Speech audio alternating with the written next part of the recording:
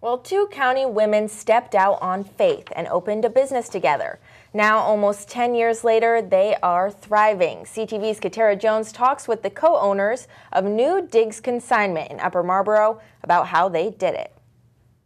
Starting a business from the ground up isn't easy, and it takes a lot of hard work. But for two county women, their dedication to their vision has led them to not only one store, but two. Really, it hit off in college is when I started shopping consignment, and I've always dreamt of having a consignment or some type of boutique.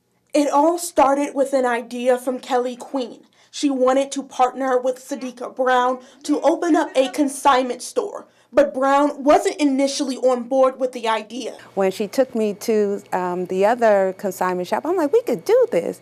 And that birthed the rest of 10 years later. Once Brown agreed, it took them a year to find their Upper Marlboro location. Queen credits her faith in God with bringing the perfect place, which they have been in for almost 10 years. People still to this day say, why are you in this small development, or why are you on the end?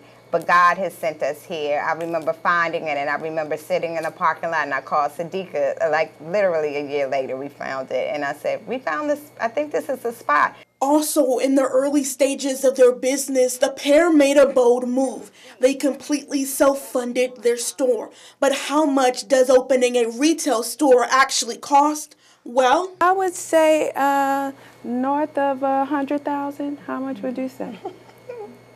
Yeah, all of our pennies, all of our coins. So it wasn't like we just did $100,000 down. It was over time, and the business within the first 2 or 3 months, it at least paid for itself. But that's all it paid for.